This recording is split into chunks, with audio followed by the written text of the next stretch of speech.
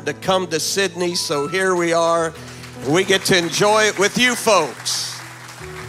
Amen, amen, amen. The book of Psalms, chapter 119, 105, and then to 1 John 1 and verse 5.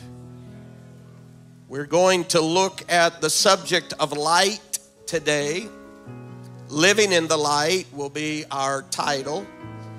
And the light is shown through God's Spirit and God's Word and how that relates to you.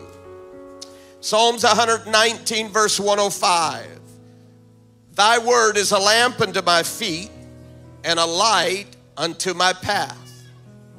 1 John 1 and 5. This then is the message which we have heard of him and declare unto you that God is light. And in him is no darkness at all. God is light. Not an essence of light, not a resemblance of light, but God is light. You may be seated today. I believe I'm preaching to the last generation before the coming of the Lord. I believe I'm looking at people that will actually and literally hear the sound of the trumpet. And in the moment, in the twinkling of an eye, mortal will put on immortality. The dead in Christ are going to rise first.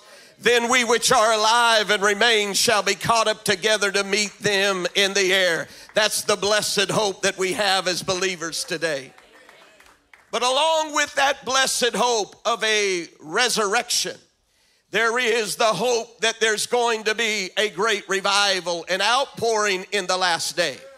That also tells me that I'm looking at people that between now and the coming of the Lord, you're going to be involved in God's kingdom like you have never ever been involved before.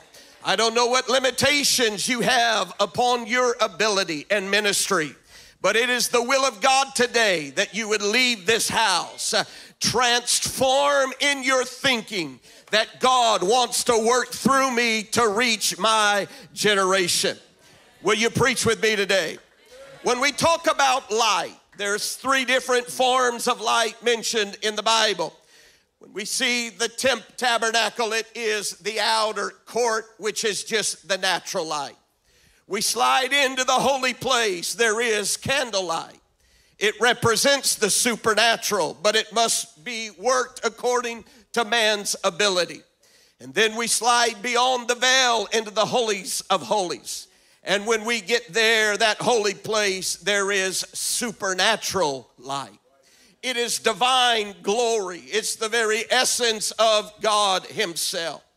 The book of Psalms, our Lord is described as one that stretches out the heavens, and thou coverest thyself with light as a garment. The Bible tells us in Revelation 21, there is no need for a sun or a night because the Lamb is the light. John tells us in 1 and 4, in him was life, and the life was the light of men.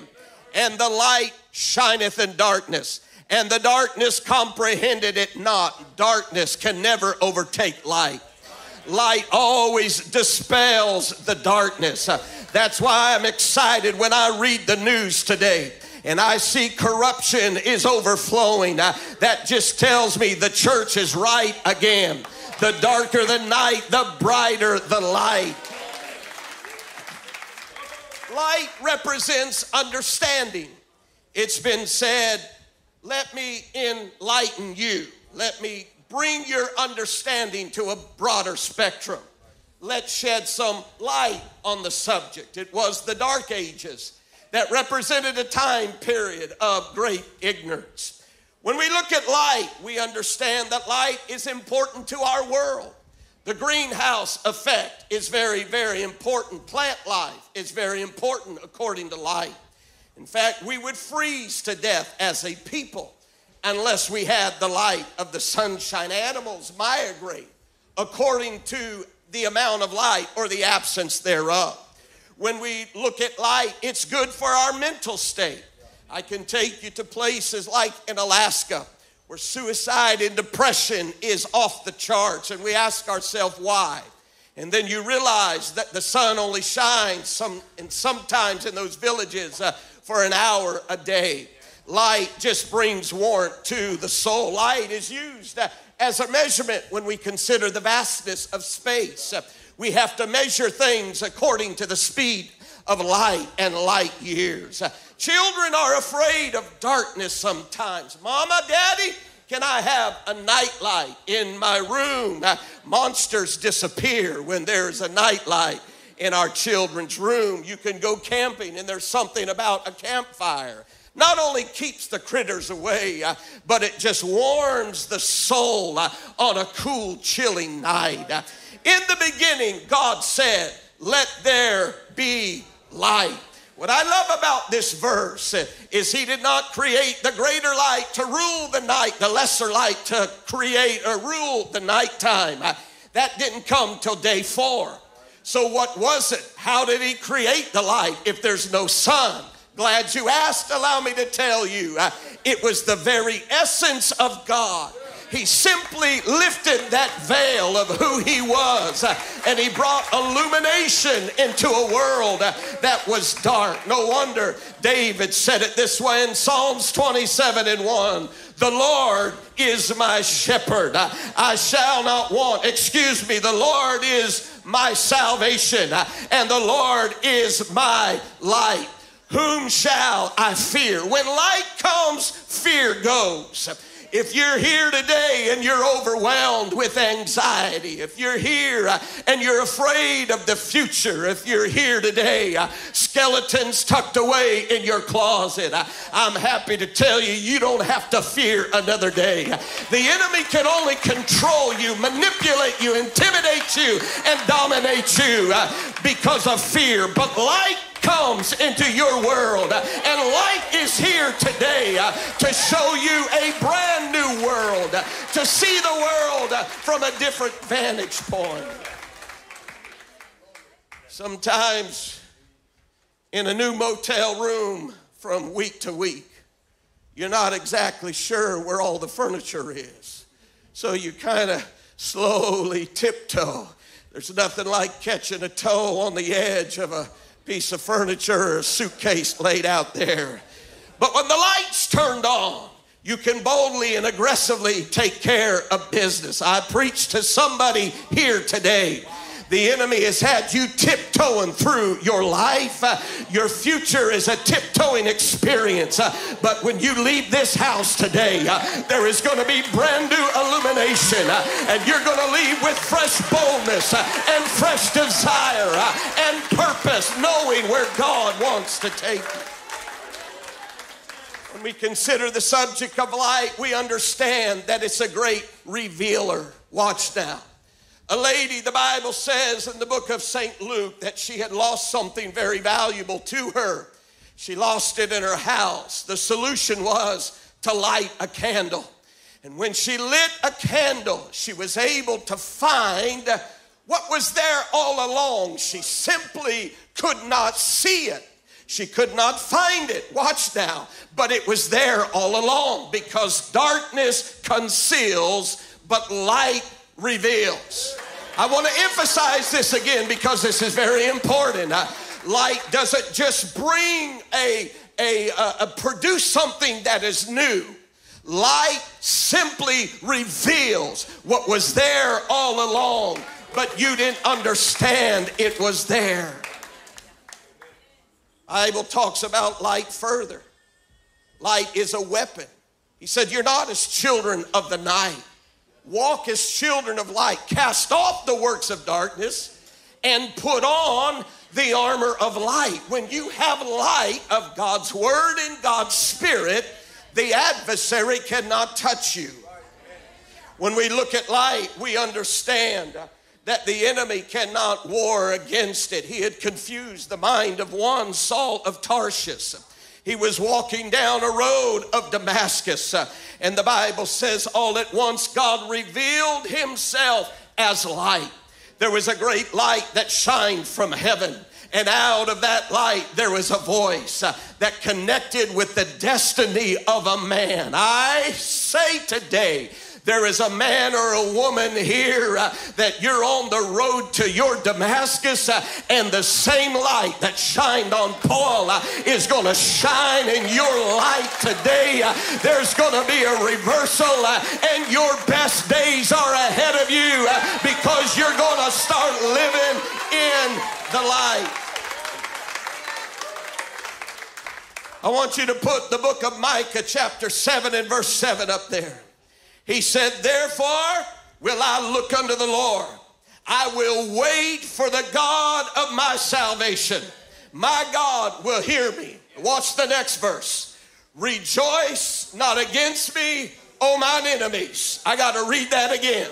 Rejoice not against me, O mine enemy. Would you help me read that today? Ready, begin. Rejoice not against me, O mine enemy. Why? For when I fall, I shall arise.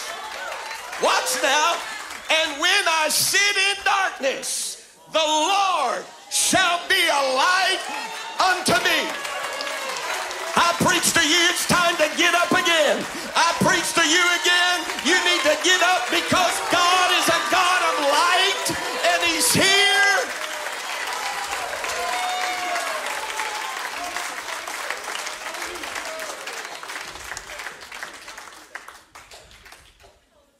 So this is what's important to understand about light.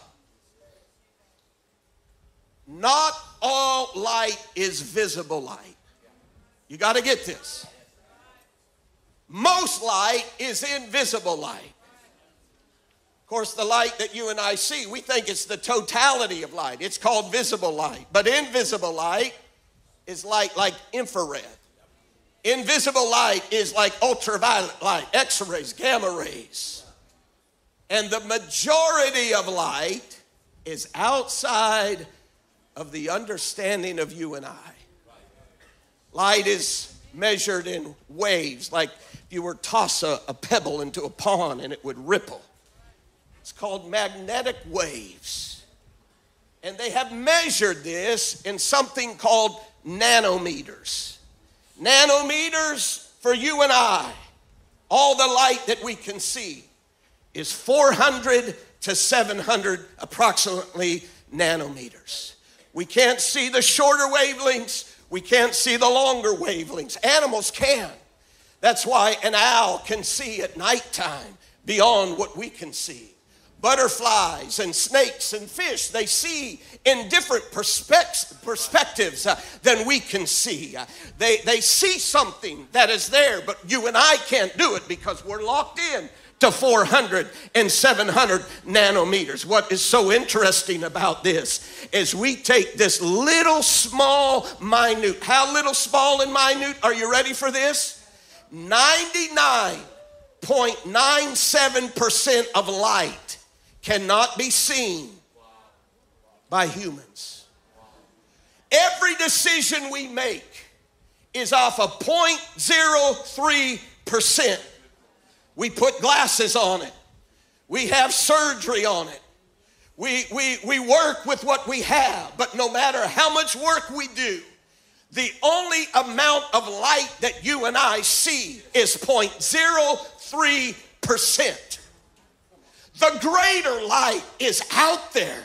You and I don't have the ability in our natural understanding and perception. How could we tell God how to live our life? How could we make a determination what is right and wrong and what I need to deserve to be the ultimate out when all we're dealing with is 0.03%, and we're instructing the man who is not just an attribute but the very essence of light himself. I remember reading a verse that says the natural man cannot comprehend the things of the Spirit because they are foolishness to him. That's why when your preacher begins to preach that you must be born again of water and Spirit, it may not make sense to you because grandma did have it, but don't you forget you're judging life off of 0.03%. The Bible says unless you're born again, you cannot even see the kingdom of heaven. But when you're born again, you go from 0.3% to the God of all light inside of you.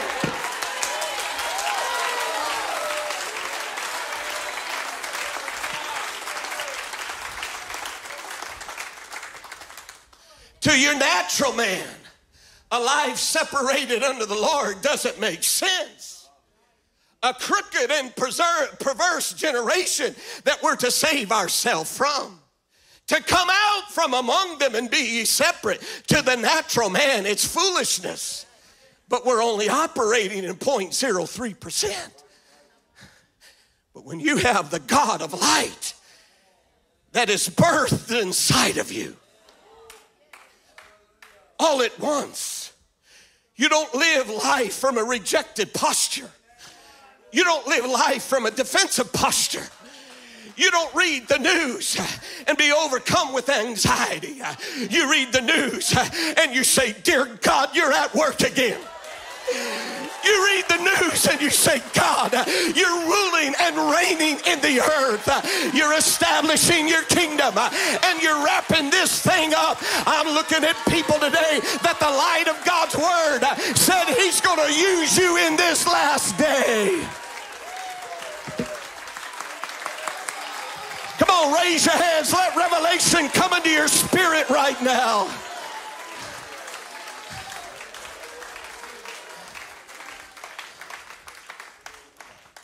First Corinthians 2:9.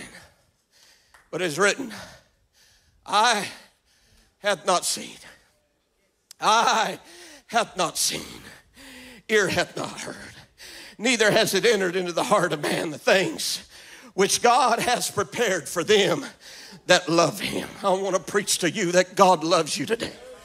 You don't earn this love. You can't perform your way into this love. You can't behave yourself good enough. He loved you while you were yet a sinner. You don't get that in the world. But when you get the revelation of light, he loved you first. We love him because he first loved us.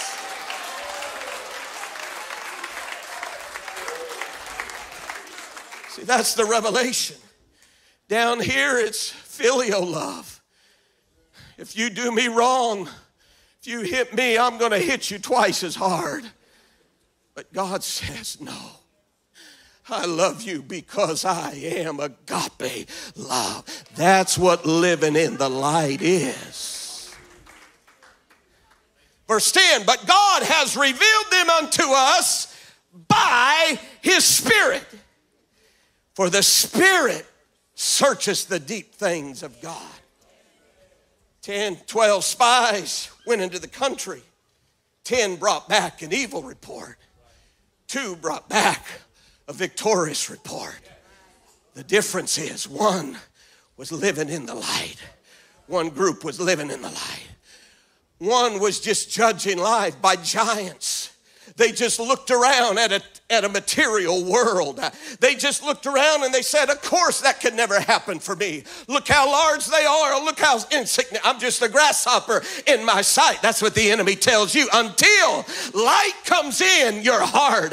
And when light comes in, you turn into a David that is just a shepherd boy. He's still got pimples, but he has understanding because of revelation that he's living in the light.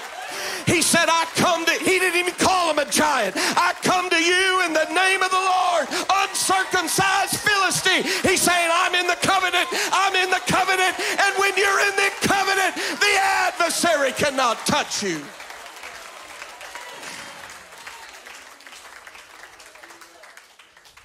So what are you afraid of today? God has called this generation not just to survive. It's not hold the fort. When I was praying, I kept seeing David's old sword. There's not another one like it in the valley. I want to preach to someone today that you used to have a dream inside of your heart. you used to boldly confess it. You used to declare that God was going to subdue nations, but the cares of this life and the process of life has come and worn away your strength. God sent this person from the States to tell you it's time to put on the goggles of God's light today and see in the Spirit again. God's called you for this hour. Nothing can stand before the church of the living. Did not he say, upon this rock I'll build my church, the gates of hell shall not prevail?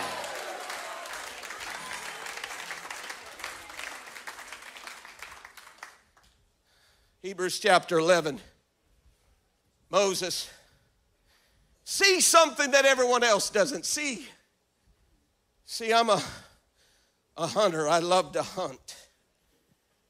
We do a lot of driving at home in between cities. And I just naturally see deer all over the place. Oh, baby, did you see the buck under that tree? I know you guys aren't gun people here. Maybe you can't relate, but my heart just starts beating fast. My eyes, my pupils get big. My mouth starts watering when you see a trophy buck. And you know what she tells me? What buck? How in God's green earth? A buck is a male deer, if I'm not speaking Greek here. How could you not see that great? Maybe I need to talk about a perfect wave to surf on or something, since I'm in Australia, speak your language. But my eyes have been trained I don't even try to do it, and I can spot it. That's what God wants to do in the Spirit. That's what God wants to do by the promises of His Word. This is not going to be something that you try to do. It's going to be second nature to you. You're going to start seeing things differently. You're not going to fear the adversary. You're not going to fear the future. You're going to rise and say, for this purpose was I born. I've been sent to this world to reach and serve my generation. You're going to do it in light and light. So Moses, let me move quickly. Moses, the Bible said, when he was young, he refused to be called the son of Pharaoh's daughter, choosing rather to suffer affliction with the people of God than to enjoy the pleasures of sin for a season. Anytime you see somebody that compromises their faith and conviction, it's because they've been blinded by the greater reality of life. They've reverted back to that 0.03%, and they've lost perspective of how big and grand God's kingdom is. Esteeming the reproaches of Christ greater riches than the treasures of Egypt, he had respect under the recompense of the reward. What does that mean? There was coming a payday someday. That's why he lived. Verse 27, by faith he forsook Egypt, not fearing the wrath of the king. Watch now. For he endured as seeing him who is invisible. Invisible to the natural man. Invisible to the carnal man. But when you see what other people don't see, you live differently. Faith in that light of God's word allows you to look at life differently. Everything filters differently. I mentioned to you the owl has the greatest eyesight in the dark. What does an owl say or sound like? That's pretty good.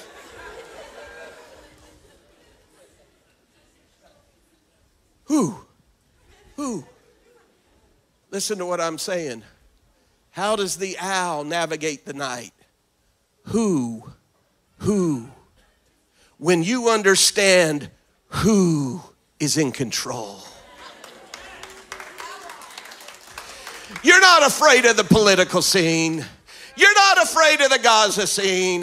You're not afraid of what China's going to do or Russia's going to do or the who's going to do. You're not afraid because I see something. I see a king who's high and lifted up. His train fills the temple.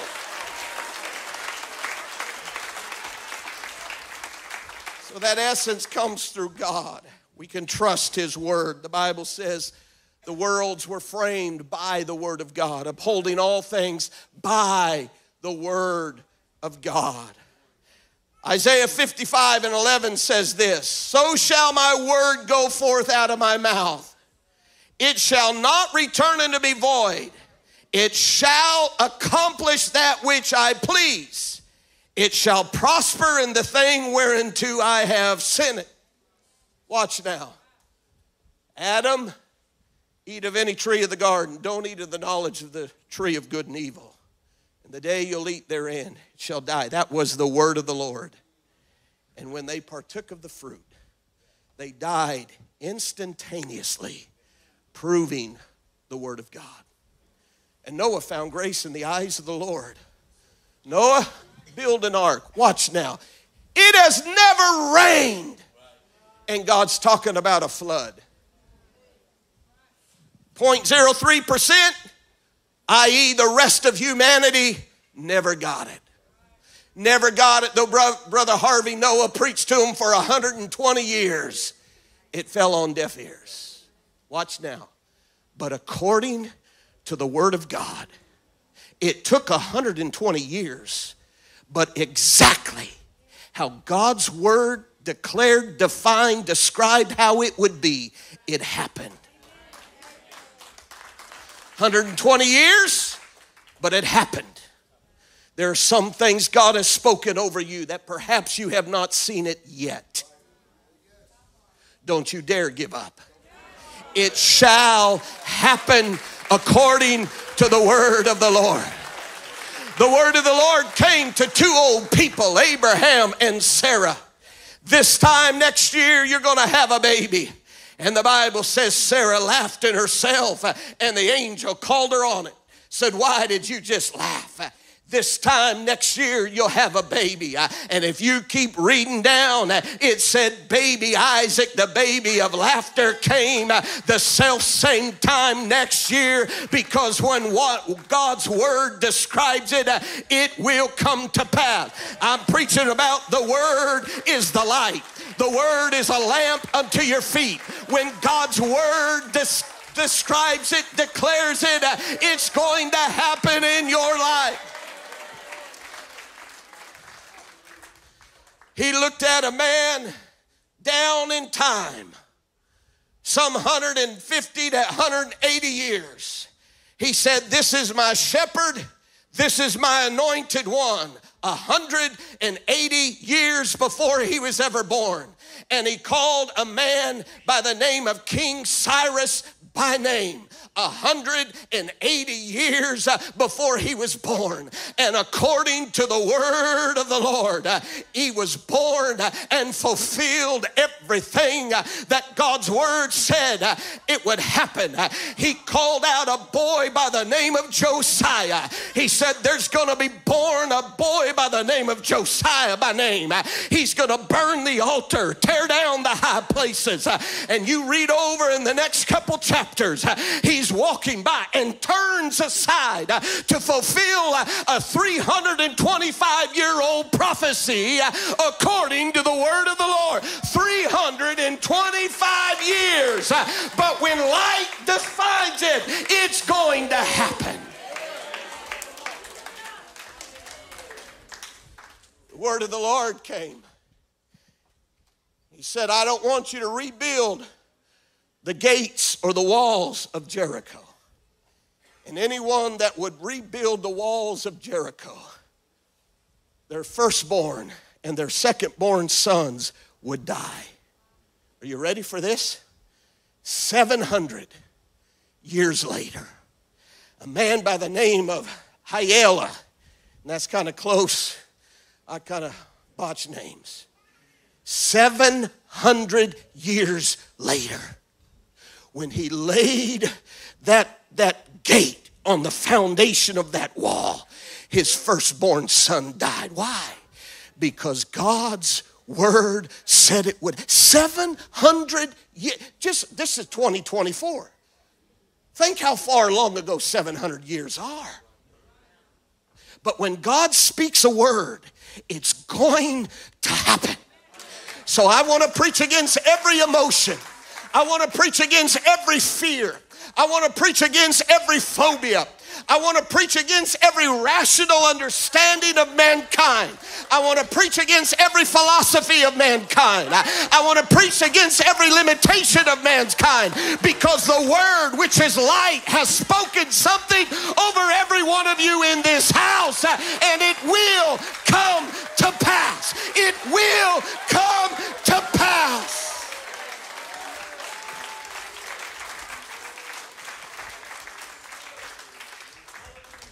He spoke of Christ. I got to hurry. Said he's going to be born of a virgin, and it happened. Said he'd be born in Bethlehem. Said he would be a part of Egypt, and it happened. Said he would sojourn in Galilee, and it happened. Said there would be a forerunner named John the Baptist, and it happened. Said he would be called Emmanuel, God with us, and it happened. Said he'd be called the Messiah, and it happened.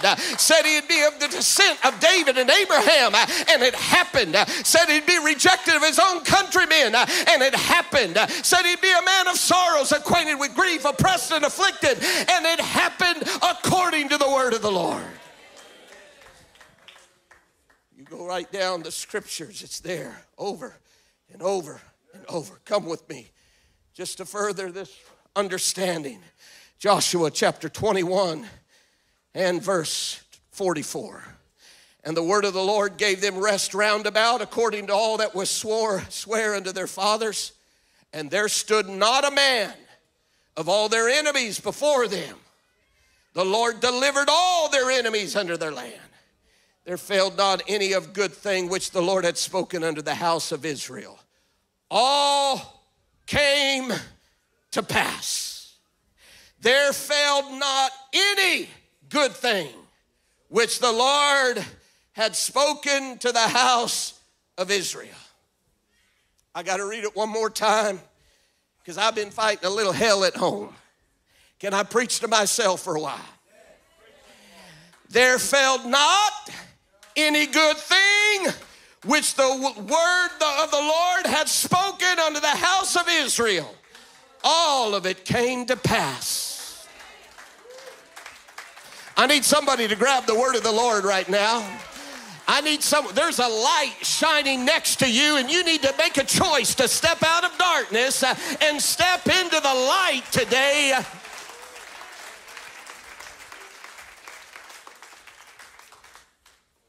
In like manner, when God's word declares something, it's not only for our benefit, but it's also for our betterment, lest judgment would come.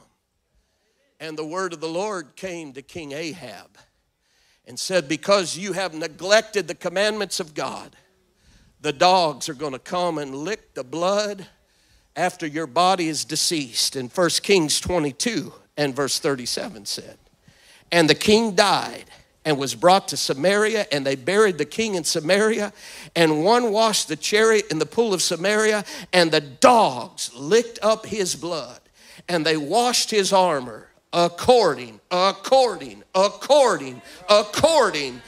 the word of the Lord which he spake. There was a king in the Old Testament by the name of Eli. He was a good king, but he just neglected to take care of things at home. Two sons, Hophni and Phinehas, who were living in sin. He talked to them, but he chose not to discipline them. One day an unknown prophet came by and said, there's not going to be an old man in your house because of your disobedience to the commandment of God and your neglect of duty. The Bible tells us that the sword was going to come and kill both of their sons in one swath. And it happened along with 30,000 other of God's people. His sons were killed. And when he heard the news, he fell off the chair and broke his neck and died. But the fulfillment of that prophecy did not happen till Solomon's days, which was over 100 years later. When they replaced the lineage of priesthood, it took 100 years. But according to the word of the Lord, it happened. So what does that have to do with you and I today? God is looking for a people in this last day that he can flow through mightily.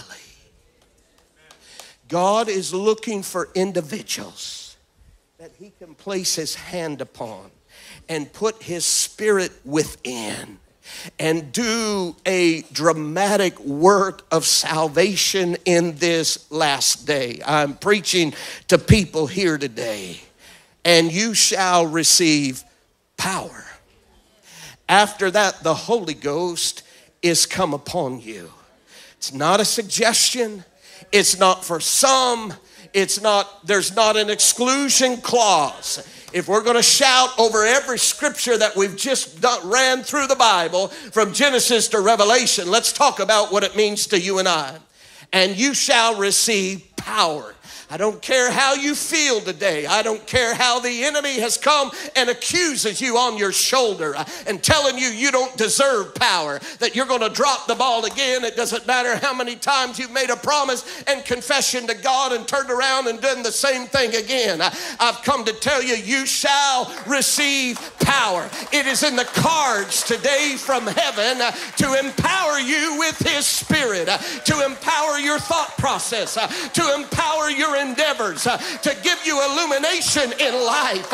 You're not doing this thing by yourself. As you fulfill the Great Commission, he said, lo, I'm with you always, even unto the ends of the earth. The Word of God says he's going to give you power. Look at your hands today. Everybody look at your hands. The Bible says, and these signs shall follow them that believe. In my name, they shall lay hands, your hands, on the sick, and they shall recover. Your hand, not your neighbor. I'm not preaching to your neighbor today. I'm preaching to you with all of your faults and flaws. I'm preaching to you with all your insecurities. Let's just be real today. All of us have insecurities in here. All of us have fears in here today. All of us are socially awkward in one way or another. We're all made of dirt today, but there's level ground at the foot of the cross. And the Bible says your hands will lay hands on the sick and they shall recover. So I've come from the States to tell you, get after it and live in the light.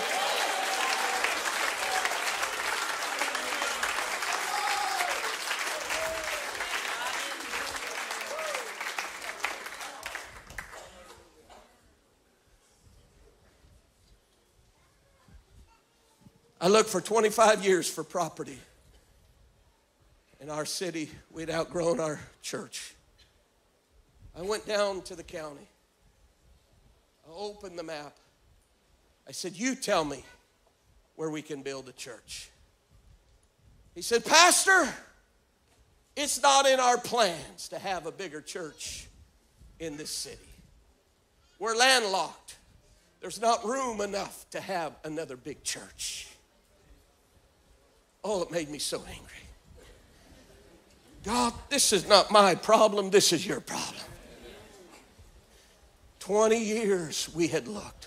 20 years, dead end, dead end, dead end. There was one building and church owned by another denomination. Largest building in town. Biggest parking lot in town. And they hated us. I'll just tell you. They made fun of us. They publicly called us by name. They made fun of our doctrinal positions. And the Lord, in his wonderful workings, moved that pastor out of town, brought in a brand new pastor who brokered a deal. We swapped church buildings. Wow. We more than quadrupled our seating and parking capabilities. without a single note on the building. As big as miracle as splitting the Red Sea. Not because of any prayer we prayed, not because we're good, mighty, or noble, but I'm here to tell you, you can't stop the kingdom of God. You can't. Light is greater than darkness. Light is greater than darkness. Light is greater than darkness. Light is greater than darkness. Come on, arise and shine, for the glory of the Lord is upon you.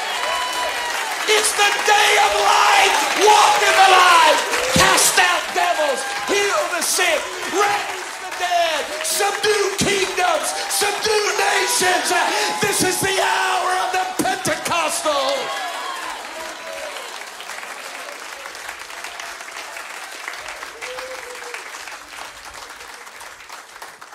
When my parents went to the city, just give me 2 more minutes. When my parents went to the city, they talked to a lady.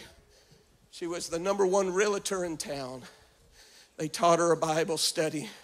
She received the baptism of the Holy Ghost, speaking in tongues.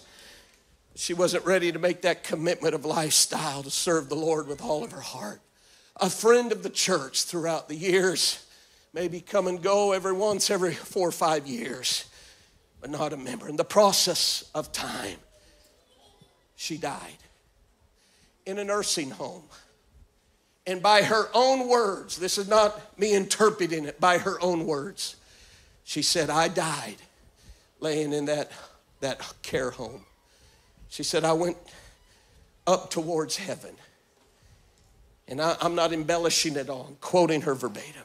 She said, and there met me an angel that said, you never were baptized in the name of Jesus. I'm giving you one more opportunity to make things right.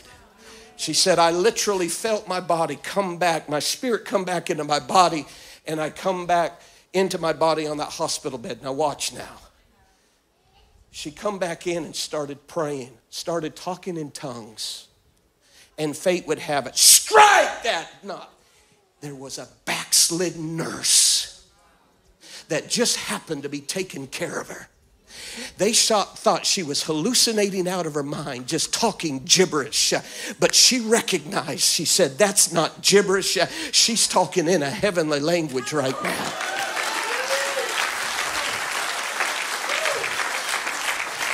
Her health was restored for about 6 months. And during that 6 months, as soon as she got better, she made a phone call to the church. It happened to be on my father's 48th anniversary of the first service that they had in that city.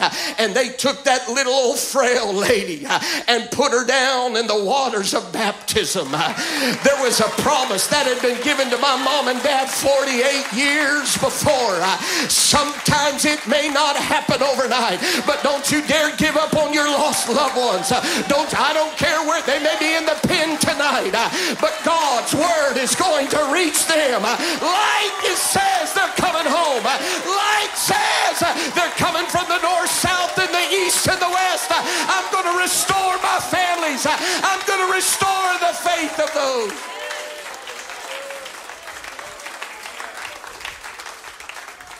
Last story. My grandfather was instrumental in bringing the one God message to the country of Russia. And he would preach it, and they would say, we don't want your doctrine here. They would arrest him, say, if you preach it again, you're going to be deported. He would preach it when they let him out of jail. They would arrest him again, warn him again. After the process of time, they said, we're going to kill you. This is honest to God, true story. They put him before a firing squad. This is my great-grandpa. Put him before a firing squad and said, do you have any last words you want to say? He said, yes. And he raised his hands and he started praying. But somewhere in that prayer, he started speaking in a heavenly language. And unbeknownst to him, he started speaking in the Russian dialect. When he stopped praying, there was not one Russian guard with a firearm in their hand ready to kill him. And they said to my grandpa, I thought you didn't know the Russian language. He said, I don't. They said, well, you just spoke in perfect Russian dialect. That if you don't put down your weapons and leave, the angels of God are going to destroy you right now.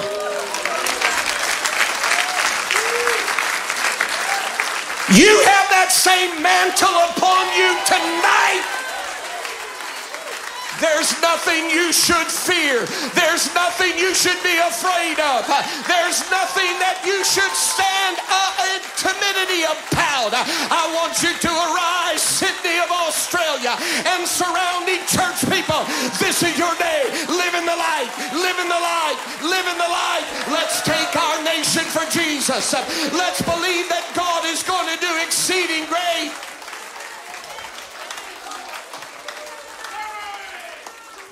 Does anybody believe it? Yes. I know you believe it for your neighbor. Do you believe it for yourself today? Somebody, as an affirmation of your faith, say, I believe. Say, I'm a believer. Say, I've been called to walk in the light.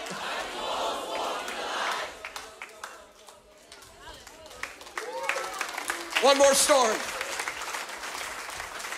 We started doing FaceTime Bible studies over the internet. Pakistan, Muslim country. They couldn't ask somebody to baptize them. In this part of the country, in that place where they were, if you mention Jesus Christ or leaving the Muslim faith, it could mean death. So the guy teaching the Bible study in my church says, Pastor, can we baptize them like we do at home? The way we do it at home is whoever the minister is that dips them down. Typically, I speak over them and say, in the name of Jesus, we now baptize you. We kind of do it as a joint effort. He says, what if we get on FaceTime and we baptize them over the internet and I can simply speak over them in the name of Jesus? So somewhere in a dirty old canal, in the middle of Pakistan somewhere, 4 buddies got together, and one by one they would dip each other down. And John Slater, the man minister in our church, would say over FaceTime, I now baptize you in the name of the Lord Jesus Christ. And 4 souls were added to the kingdom. I'm here to tell you, there are no barriers to light. There are no barriers to light. Come on, step out of the 0.03%. Unto him that's able to do exceedingly, abundantly, above all that we can ask or think. I'm opening this altar for people that believe in the light today. I want you to grab your neighbor's hand quickly, come around this front, because we're going to make proclamations and declarations today. We're going to claim that we're going to live in the light. We're not going to live in fear. We're not going to live hiding in the shadows. This is the greatest hour of the church. You're going to minister in the name of Jesus Christ at the workplace. You're not even going to bring them to church. It's going to happen throughout the city. You're not even going to say, my pastor can come and pray for you. You're going to say, let me pray for you right now. And you're going to feel the anointing of the Holy Ghost. It's going to cover you as the waters cover the sea. This is the hour of light. Before we lift our voice, they're making their way in. Keep coming in close. Make room for those behind you. I'm going to pray a prayer that we would step beyond the natural understanding. And we're going to say, God, give us divine revelation. Give us divine connection. Let us see through the eyes of the Spirit. Would you raise your hands to heaven if you're ready to receive that?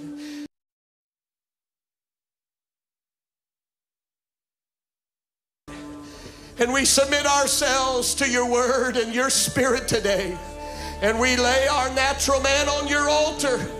We lay our natural understanding, our ideas upon the altar.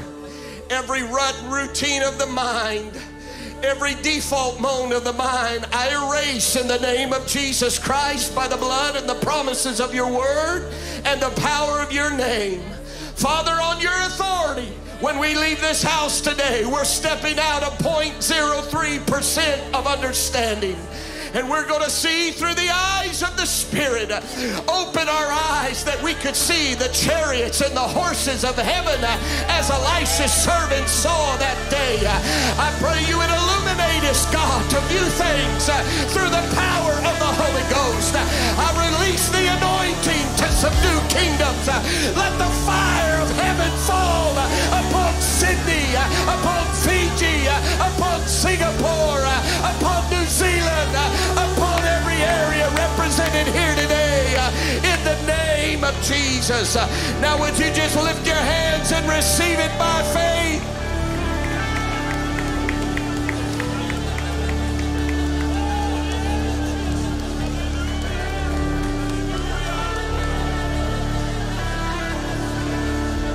I feel something. I feel something.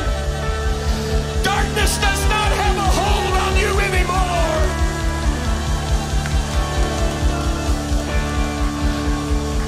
Darkness does not have a hold on your mind. I set you free in the name of Jesus.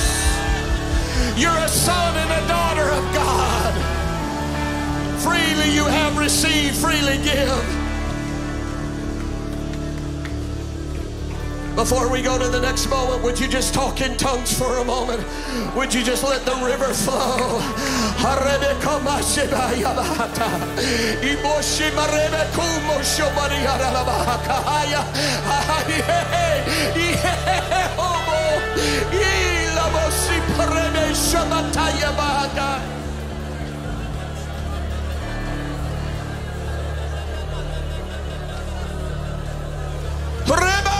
Shatibo kicha baba kutaya bo shatata orebo komaya baba bo shichia eba sucheya la bo shaba baba katata risha bomba eba sote pura baba bo kushata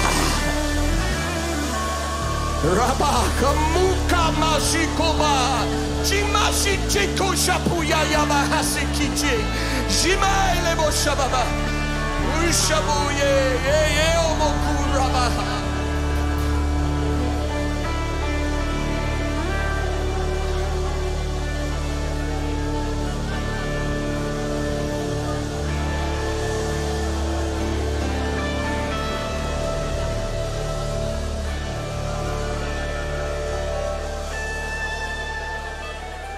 Now we're going to pray.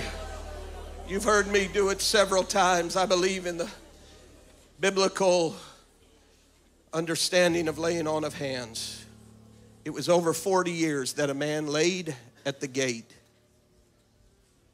but a 40-year cycle was broken. When Peter and John were on the way to prayer, something was just different.